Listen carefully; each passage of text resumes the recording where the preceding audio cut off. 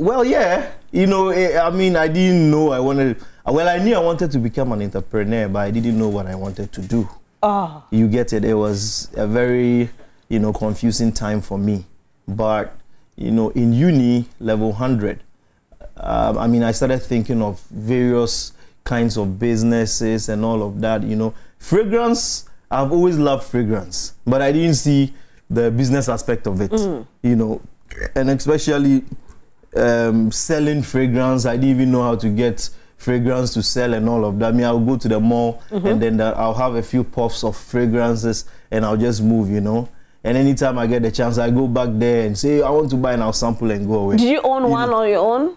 I mean, like fragrance? Yeah. Yeah. I mean, I had a couple of cheap fragrances at the time, you know, but it smelled good. My thing was about the smelling good, not the brand, you know, because obviously, I mean, fragrance is invisible fashion. You know, you can't tell someone you are wearing a Tom Ford or a Gucci. Right. You know, unless the person knows. Yeah, unless the person knows, you know, so they perceive you, and based on how good the fragrance smells, and then, you know, they'll accord you with good smell. That respect. Yes, exactly. So now let's talk about how the journey all started with fragrance, because yes, you've delved into that conversation already, but how did it all start for you to go into fragrance? So, so you know, I'm that kind of person that always, once I put my mind to something, I'll make sure that, you know, I get ahead of it. I know the challenges are there. So level 300, two things happened, right? I went to class, and then my lecturer was teaching me how to comport myself. I mean, teaching us how to comport ourselves in an interview. Right. Wear black shoe and black belt. Immediately I heard the statement, I was like, the statement black shoe, black belt. Belt. Level 300, I was like, what? Already I've been reading some books and hearing a lot of 18 and 19-year-old boys doing great things in different industries in the world. And I'm sitting here in level 300, you are teaching me how to wear black belt and black shoe. It was a no-no for me.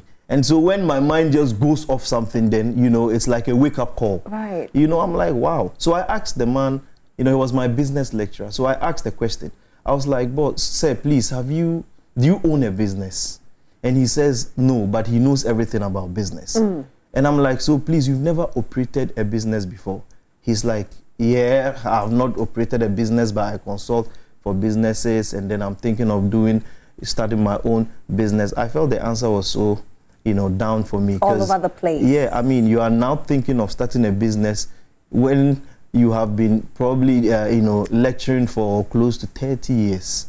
What happened? You are now thinking of opening a business. You know, so it means that you know the theory, but you don't have any experience on the practical. And for business, you learn on the job. Right. You get it. So that was like a wake-up call for me. And then at the time too, I was the Communication Association president in Central University College. Okay. I like books a lot, you know, so I became the first Communication Association president. Smart chap, and then, I mean, something happened, and then I was suspended for a year. Oh, something happened? Yeah, you know, I became the president. We organized the opening of the association, and then I was accused of, you know, sharing alcohol during, and I'm a Muslim, I don't even drink alcohol. You know, but I mean, I was like a scapegoat. But did you share the alcohol? No, I didn't. I don't drink alcohol, you know, actually. You know, but I mean, it's all good. So at the time, I looked at this like a tragedy. But let me ask you this. Do you know who set you up for that? Yeah, I know the person, you know. You know, at the time... Did you confront the person? I mean, he knows I know. But, you know, I don't take things to heart. And today, it has become a good thing.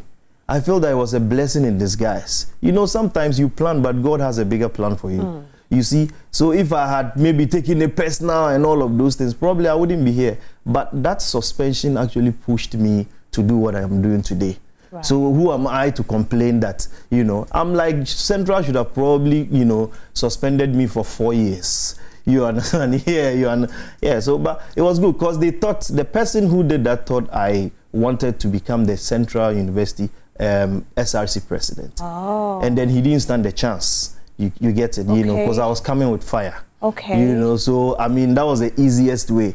But the only point that disappointed me was when my, our association patron, someone that I actually pointed out to be voted for as our patron, you know, had this report written about me and never confronted me until I met the disciplinary committee. And I was like, wow, this is so disappointing, because whichever way, you are supposed to call me and even lay the allegations that this is this and that and all of that, you know. But nothing like that happened until I saw her, you know, during the, you know, the disciplinary committee meeting. How did you feel?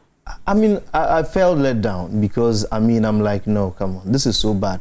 Whichever way, you are supposed to even serve me with the report, and based on the report, I come answering questions. Right, but he didn't. But I just came, and then you put a 15-page document in front of me, and then I saw people, you know, old men, old women, and then I was supposed to be given a big chair to sit down, judgment chair. Wow. To sit down and answer questions. Your parents know about this? Yes, you know, I mean, my mom emotional, crying, and all of those things. Your and father? You know, because of my dad was, you know, a little strict and hard and all of that. And I'm always the one bringing problems.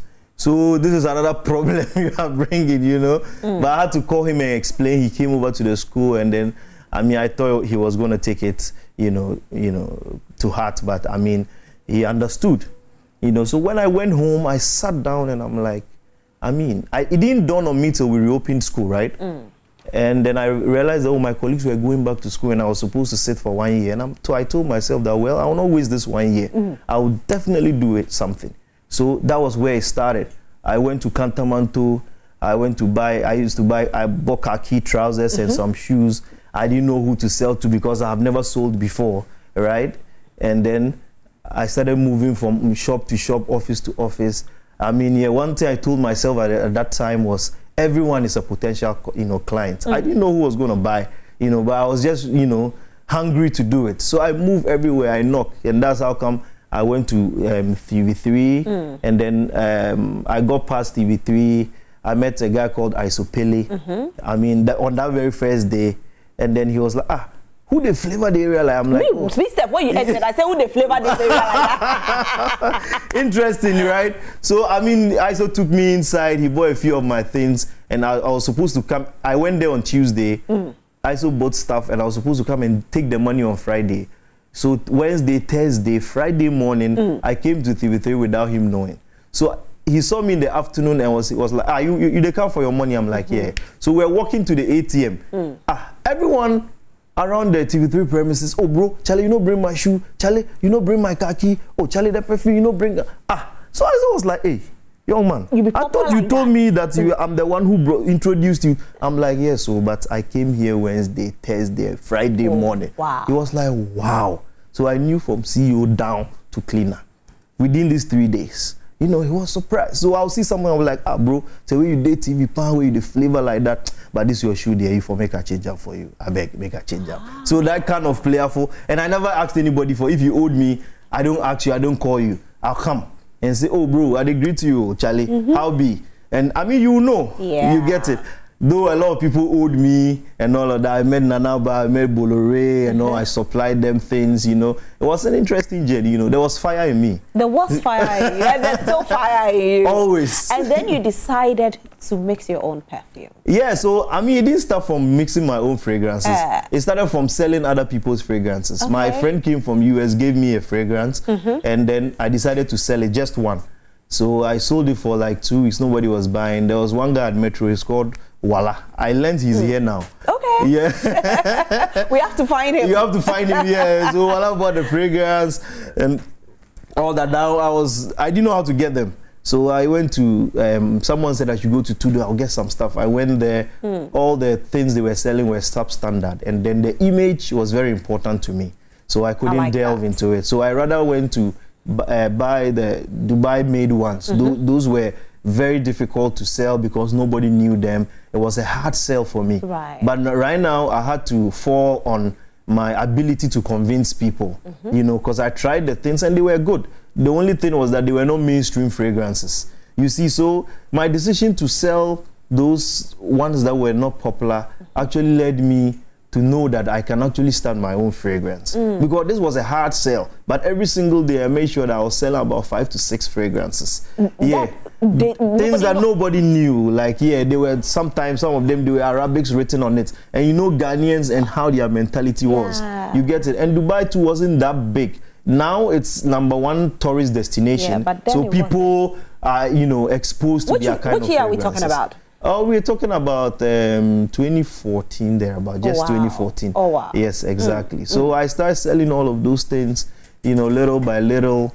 And then, so I used to add watches too. My friends would bring watches and I'll sell. Hey, so you were like jack of all trades. I mean, I just wanted to learn the... You just wanted the cash.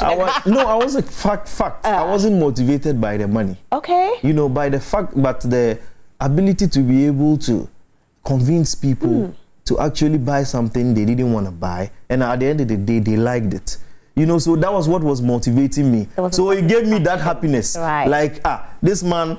He came to work, he didn't have any plans of buying anything, but you were able to. So I realized that when I talk, people listen, right? And then I was being honest, I wasn't lying. Right. You get it? So that was the motivation for me. But I always came back home. I like your motivation.